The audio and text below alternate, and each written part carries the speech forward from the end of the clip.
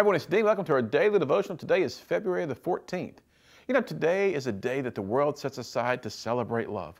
All over the internet today, you will see postings and emailed messages in all different languages, but the messages posted will, for the most part, all have to do with an emotion we know as love.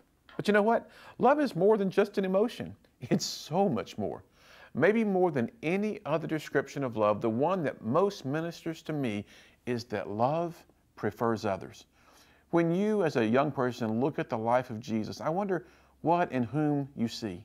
The Word teaches us that there is no greater love than to lay down your life for someone else. And that's exactly what Jesus did for you on an old rugged cross.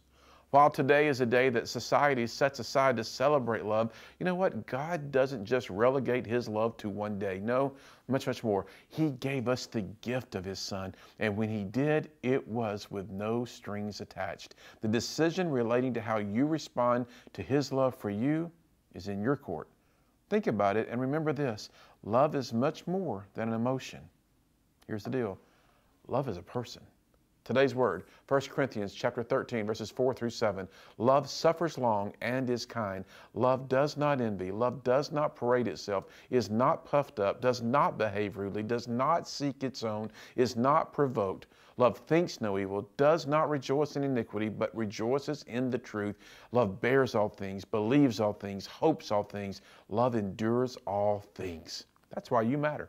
I'll see you tomorrow. God bless you.